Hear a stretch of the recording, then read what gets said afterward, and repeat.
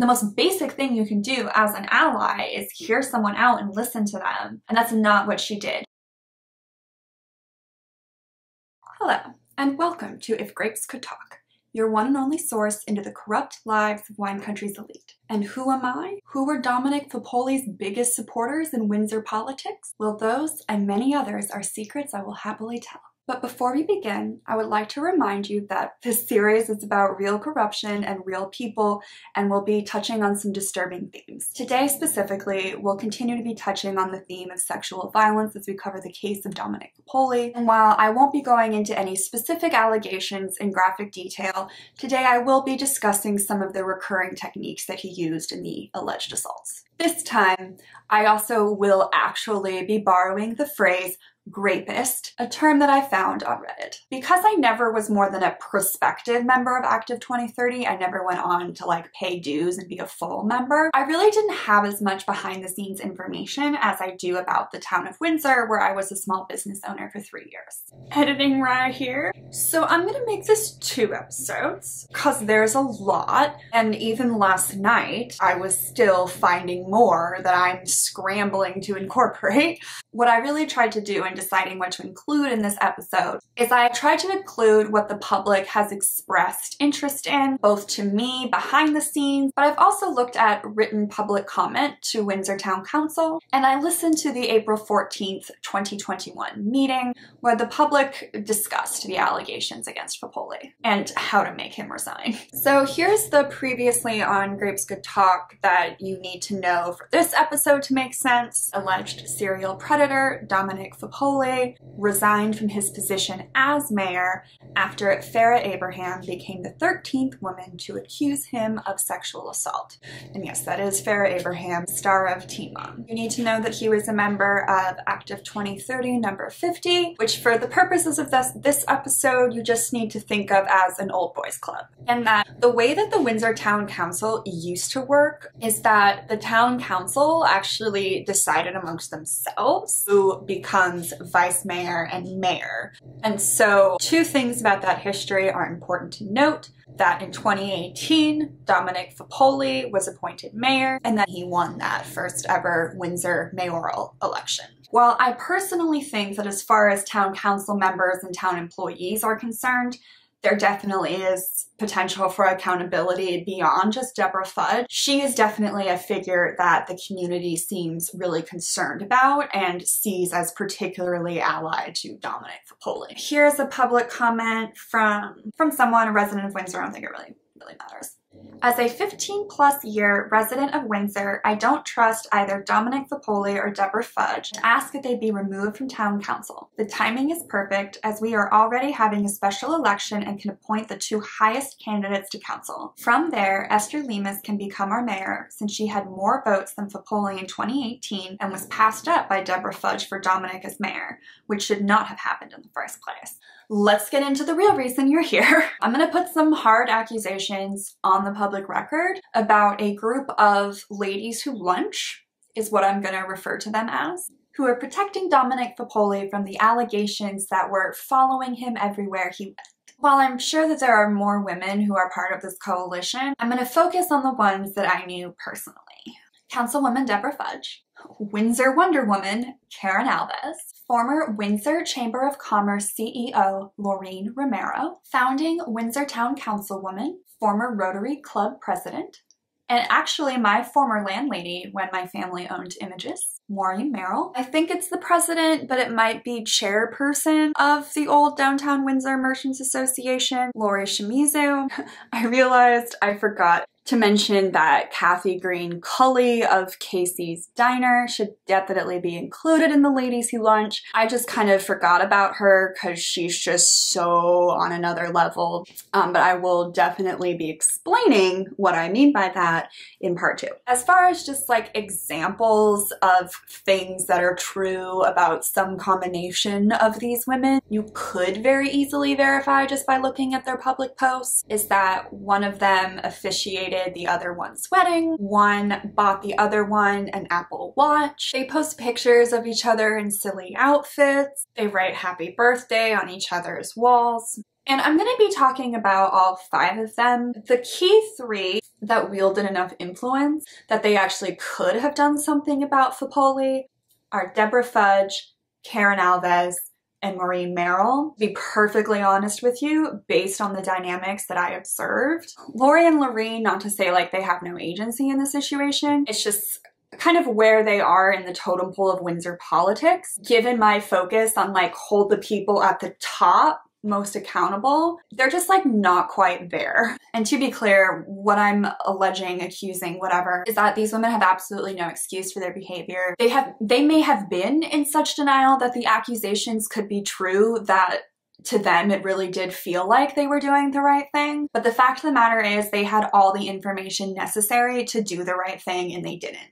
Period. All that matters. A key facet of my evidence is their close connection to Amy Holter, pictured here escorting Dominic Foppoli to meet teenage girls. And yes, I am going to keep referring to her as a grapist beard until we come up with a better term for woman who allows herself to be a consequence shield for alleged serial predators. I actually didn't mention in the Active 2030 episode, because I forgot, that's just how much stuff I have, that not only was she a member of 205, she was a president. So for context, I step into the story around 2016. My family took over Images on the Windsor Town Green, the beloved jewelry store where so many of you got your children's ears pierced. I talked a little bit in the very special episode about this. Yes, in owning a small business and being in a position where my family could take over a small business, I was very lucky. I mean, that is a lot of privilege that I was able to do that.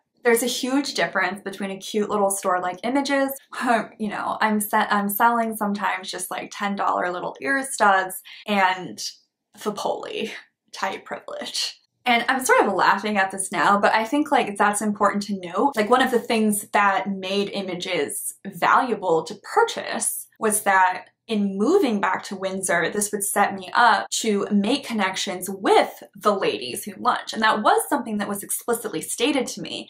And there was a very structural built-in tie to the ladies who lunch through Maureen Merrill, who was my landlady. But I mentioned the economic disparity between myself and someone like Maureen Merrill, who owns commercial property in Windsor. It genuinely felt as though those women collectively could put me out of business and run me out of town. I mean, again, one of them was my landlady. She could just not renew my lease, and that would have been horrible for business. So I moved back, I take over the business. I'm, you know, sort of getting introduced to the ladies who lunch crowd. They seem nice enough. And so I decide to reach out to Karen Alves, who, you know, again, just seems like a very nice, welcoming customer. So around October 24th, 2016, I had the coffee date with Karen Alves. Also, if you'll note in this Facebook message that I'm kind of using as evidence of around when this conversation would have occurred, note just above it, Karen saying, "I love you and your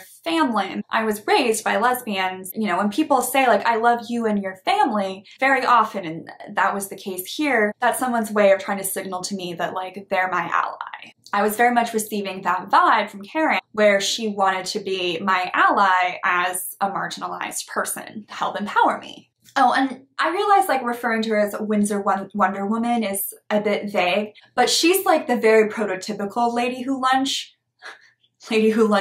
who just like, I'm sorry if it sounds rude, but just kind of like a busybody who has her hands on everything because she's rich enough where her hobby can just be controlling everyone's lives. She has her hands in the Windsor Education Foundation. She has her hands on the school board. She has her hands in Rotary Club. She has her hands in the Windsor Farmers Market. She may not be an elected official, but she's hugely influential in Windsor. So I was shocked to learn about her support of Dominic Foppoli, especially because I, at that time, was kind of taking her at face value as someone who might be my ally. The most basic thing you can do as an ally is hear someone out and listen to them. And that's not what she did. She just shut me down like before I could even get 2 sentences out. And the way she shut me down before I could even finish just made it clear that she'd heard these allegations before and had already made up her mind. She didn't think the situation was dire enough to explore further. Her defense of her support for Dominic Foppoli was twofold. 1,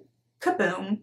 The 4th of July fireworks show, Active 2030, is instrumental in putting on and actually making profitable. And then the other defense that she invoked was Amy Holter. Seen here promoting Councilwoman Deborah Fudge's small business with alleged serial predator Dominic Foppoli. And despite this huge disagreement, right, it was clear disagreement about politics, she continued to impart her political will on me. For example, on November 6th, she shared this op-ed from Maureen Merrill onto my Facebook wall. Again, Maureen Merrill being my landlady, where Maureen was endorsing Bruce Okrepke and Deborah Fudge, and those were two of Foppoli's strongest political allies at that point. I think it's fair to say that Deborah Fudge was a really big fan of Foppoli's at that point, given this post where she's gushing over the red carpet wine tasting he gave her. So the only way that I could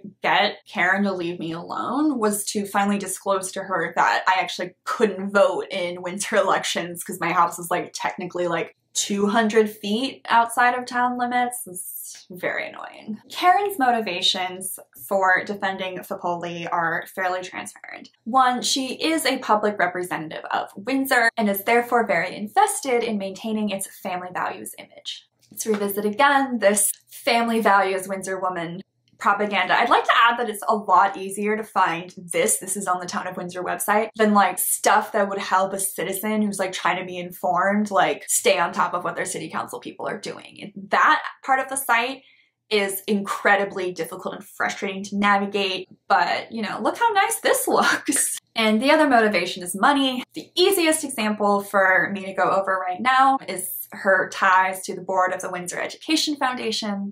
Although she's not on their website anymore, I'm not sure exactly what year this is from, but as you can see, Active 2030 number 50, which Dominic Foppoli was a member of, donated upwards of $5,000 to the Windsor Education Foundation. And Amy Holter's number 205 club gave somewhere between $1,000 and $2,500. And looking back on all of this, I really regret the way that I let Karen Alves shut me down. I don't think it would have gone anywhere, I really don't. So I don't live in regret in that sense, but I could have done more. I could have tried harder, and I do have regret in that sense. And all of this really was a factor in my decision to leave Windsor. No LGBTQIA person that I know born in Windsor still lives there. And this leadership, they created the culture that drives us away, whether they want to admit it or not. So on November 20th, 2017, Jane sent the 2017 letter to then Mayor Deborah Fudge. Key context here. While Jane was the one to write the letter to Deborah Fudge, she was on a group trip, and the two other names that are going to come up as I read from the San Francisco Chronicle are Jamie and Anne. The subject line of this email was Dominic Foppoli. Wasn't pulling any punches. Now, I'm not going to read the detailed quotes from the letter. That's upsetting to me as someone who interned at a rape crisis center. Like, I have, as you might even be able to infer from the fact I made this series, a really high tolerance for talking about this stuff. But in general terms, it was a variation on the theme of plying people with alcohol until they were too drunk to consent and then attempting to have sex with them. And I'm just going to say this now so that you're kind of listening for it. But the main difference between my response to hearing the allegations and these people's response to hearing these allegations isn't that they didn't believe the allegations, it's that they didn't think that the sexual assault of drunk people qualified as sexual assault. You know, as someone who was binge drinking in Active 2030 at the time, I know they don't see it this way, but the writing on the wall was that they were saying I deserve to be sexually assaulted, or like if one of these people sexually assaulted me, then I deserved that. And that's a really key example of where our leaders aren't listening to why we're really mad. They're trying to hone in on these very specific things that they can nitpick, when it's just like we're sitting here saying like, we're mad you didn't take us seriously. We're mad that you bought into these old-fashioned values that women who drink are somehow less than other women. But I do want to read some other quotes from the letter that I think can give you a better sense of what was going on for Jane, the woman who sent it, as far as her motivation. She said, "I cannot stay silent when a molester rises in social and political rank. And then she goes on to say, I hope this information informs any decisions that are made regarding the scope of his role and his access to women. And I would argue that Jane was particularly brave because of the way power structures particularly marginalized her as an Asian LGBTQIA+ woman. The three women say they did not contact police in 2013 because they did not believe they would be taken seriously. Jamie and Jane, who have since separated, are LGBTQ and were in a same-sex relationship. In her recent statement to the district attorney's office, Amy noted that most of the guests were Asian women. We did not report this to police at the time because back in the early 2010s, as one can remember, I can remember, the attitude towards women when sexual assault happened was perceived almost always as the woman's fault, even though it was absolutely not. Dominic Foppoli is a privileged white cisgender heterosexual man, and we were a group of Asian women. Who would believe us? So, upon receiving the letter, going back to reading from the Chronicle, Fudge said these officials, meaning the town manager and lawyer, apprised her town council colleagues, who were then Sam Salmon, who's now mayor. Let's talk about consequences.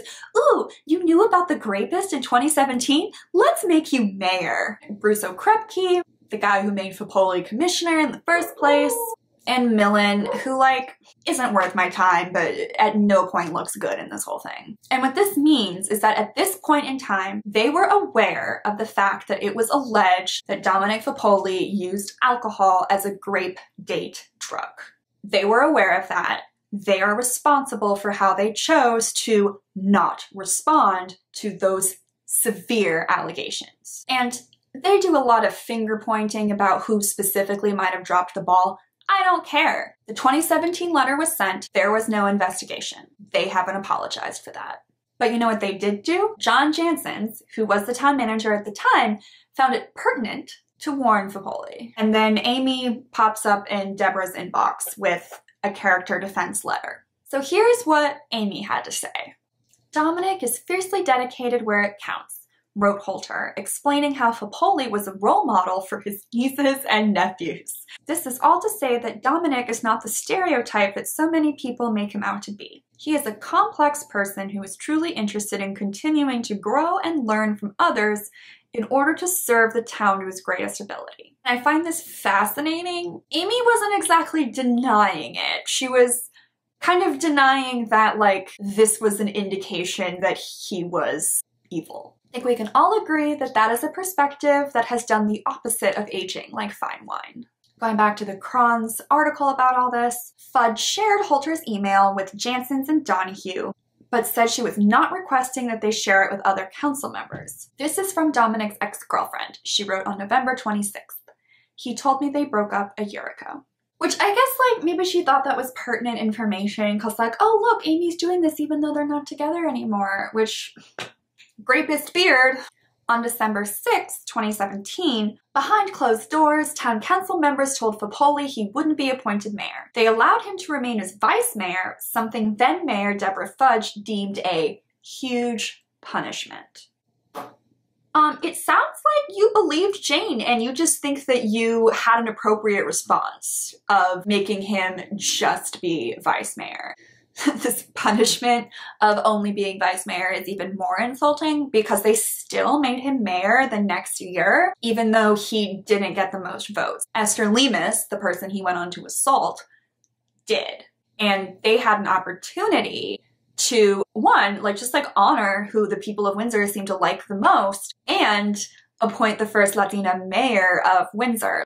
Like, again, take responsibility for the opportunities you had to move Windsor in a positive direction and dropped the ball. And the year that they went on to make him mayor, Maureen Merrill, my former landlady, former president of Rotary Club, founding member of the Windsor Town Council, she sent a letter to the editor of the Windsor Times endorsing Foppoli, and therefore I think like continuing to really drum up support for Foppoli's political career, despite the fact that Amy, Karen, Deborah, like people that Maureen chills with, like at this point from my perspective, you knew. So here's how you know I had too much stuff. I forgot the 2018 Me Too allegations, which, given that those were posted in a public forum and apparently made Dominic Foppoli's mother so upset that she went crying to him that he had to get it taken down. That's what I inferred from Dominic's Facebook messages to the accuser, which are available in the Chron. So that was yet again an opportunity where someone who prioritized the safety of young women in their community, despite their friendship with Dominic Foppoli and his lovely rapist beard, investigate what is now clearly at least a potential pattern of behavior now that we have the 2017 letter and the 2018 Facebook post. While we're on the subject of the Me Too movement, and especially since this is so close to Martin Luther King Jr. Day, I would be remiss not to note, for those of you that don't know, that the Me Too movement is actually thanks to a Black woman, Tarana Burke. It's sad, alarming, but not surprising how few people know that, despite how much change I think the Me Too movement has had. Don't get me wrong, we still have a long way to go. Obviously, what am I doing if I don't think we don't have a long way to go? All right, since we're in Foppoli's campaign years, let's talk about the complaints filed against his campaign in terms of like shady finances. Because I'm breaking this up into multiple episodes, I'm only going to summarize the campaign finance complaints that are relevant to the main cast of characters that we're discussing today, aka Amy Holter, who is implicated in multiple complaints. There was a $2,000 payment to give to Amy Holter to give to a charity, which is odd. He made a $250 payment to her as a professional fee, which was suspect because it wasn't a campaign year, and she's his girlfriend / rapist beard.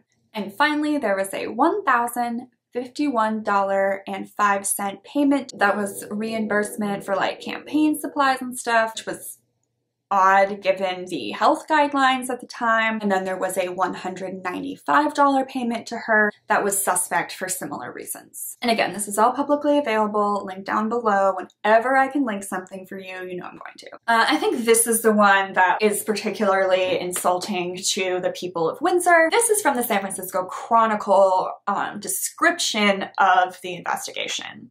In one disputed campaign spending report for the first half of 2019, Foppoli said he paid $584.55 to Sonoma Brothers Distilling for meetings and appearances. The office manager for the Windsor Craft Distillery said in an interview Thursday that the payment was for bourbon and vodka that Sonoma Brothers supplied at a birthday party for Foppoli at Christopher Creek Winery on May 27, 2019. An invoice provided to the Chronicle lists a Christopher Creek birthday event. Basically, the distillery is saying that it was, you know, based on the way it was invoiced, it wasn't a campaign event. I was actually lucky enough to find a public post dated May 27th, 2019, the date that the distillery says the birthday party was, by Deborah Fudge.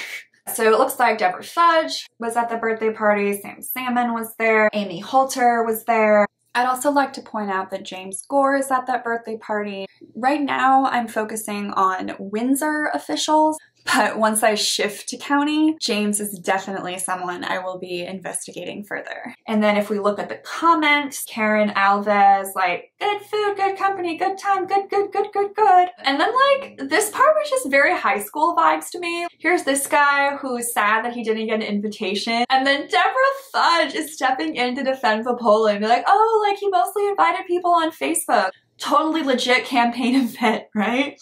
A key point about this birthday party and why it was important to me to mention that I had seen Dominic Foppoli pouring wine into people's glasses. So when I was in college, I interned at a Great Crisis Center and we engaged in bystander training. I did have a sense of what kind of behavior to look for evidence that someone was predatory. He was pretty open in terms of behaviors that were red flags for this kind of predator. And this predator has a prototype. Like, he is a stereotype. It's fine. You can call him that. If they were at a party and he was serving alcohol and these leaders had bystander training, they would have seen it.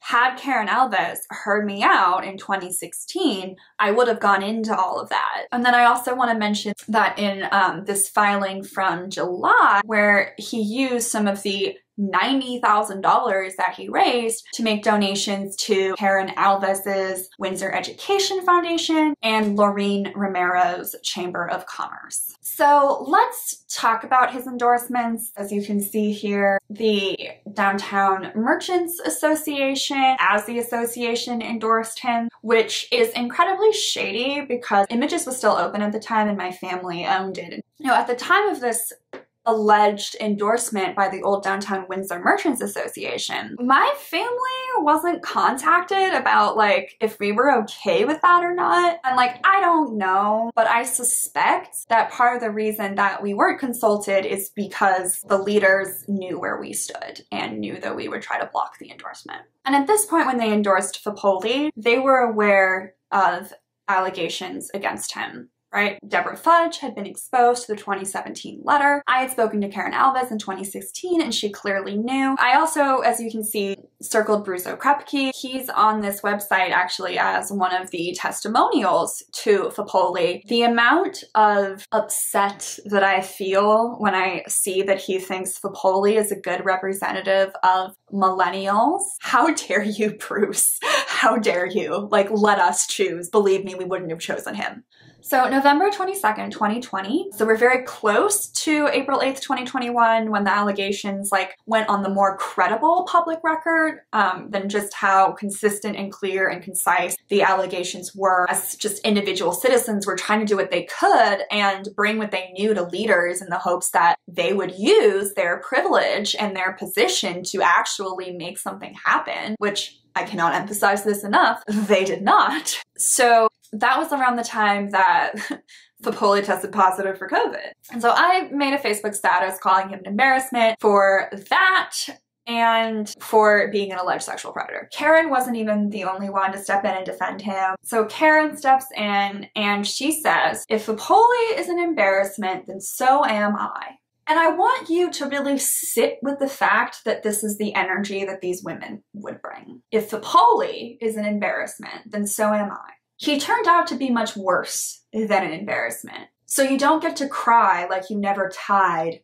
your image to him. So I made one last plea to Karen that, you know, as you can imagine, went nowhere. But hilariously enough, she actually like reached out to my mother to like get me to go away and be quiet. That's Karen Alves asking to speak to my manager. So I sent this message to multiple of the ladies who lunch, though I want to be clear that I did not send it to Maureen, just because, as I'll get into later, while I still disagree with a lot that she has said, she's someone who I think has had to deal with a lot of deflected anger about things that weren't really her fault. You can believe me or not, but I wouldn't say anything unless I had seen and heard enough evidence to be 100% confident. Dominic Foppoli is a sexual predator. Pretty much every young woman who went through 2030 with him knows he's creepy. But sadly, many don't even realize that attempting to have sex with a woman who is passed out drunk qualifies as sexual assault. Make no mistake, watching such a man rise to mayor was 100% a factor in my decision to leave Windsor and to found my new venture elsewhere. And I'm not alone. I don't really care if you say I'm talking about this or keep it to yourself. I have nothing to be ashamed of. And this isn't too off base from what I was trying to tell Karen back in 2016. What seems to be a key distinction between myself and Dominic Foppoli's enablers is that they don't think the sexual assault of a drunk person qualifies as sexual assault. Yeah, so to illustrate that point, here's what she had to say.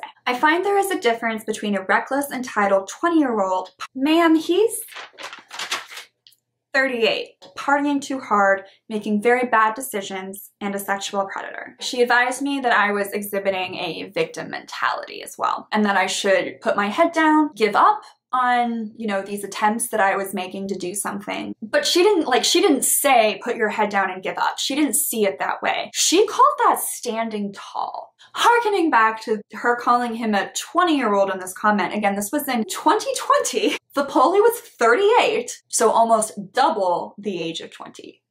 And they've been excusing his behavior as youthful exuberance since he lied about his political resume in at least one of his early campaigns. Interestingly, in terms of apologies, she literally said, I know this will be upsetting to you, and I'm sorry. There was really nowhere to go from there, so we don't speak anymore. She doesn't care that she doesn't care. So, in honor of Martin Luther King, I will be reading what I believe is a very relevant quote to this week's episode from Letter from a Birmingham, Alabama jail. First, I must confess that over the past few years, I have been gravely disappointed with the white moderate. I have almost reached the regrettable conclusion that the Negro's great stumbling block in his stride toward freedom is not the white citizen's counselor or the Ku Klux Klanner, but the white moderate, who is more devoted to order than to justice, who prefers a negative peace, which is the absence of tension, to a positive peace, which is the presence of justice, who constantly says, I agree with you in the goal you seek, but I cannot agree with your methods of direct action, who paternalistically believes he can set the timetable for another man's freedom, who lives by a mythical concept of time, and who constantly advises the Negro to wait for a more convenient season. Shallow understanding from people of goodwill is more frustrating than absolute misunderstanding from people of ill will. Lukewarm acceptance is much more bewildering than outright rejection. And the key thing that most makes me feel like this relates to Windsor is that in their response, and where they are now, they're just trying to shove the controversy under the rug so they can get back to happy, normal joy, not recognizing that happy, normal joy will just lead to another Foppoli if we don't spend more time and effort really breaking down what happened. Look at the moments where these leaders drop the ball and figure out what we can do better. So later this week, I'll be releasing part 2. I'm shooting for Friday, maybe earlier, maybe later. If you want to be first to know, subscribe to my channel and turn on notifications. So until next time, you know you love me. XOXO.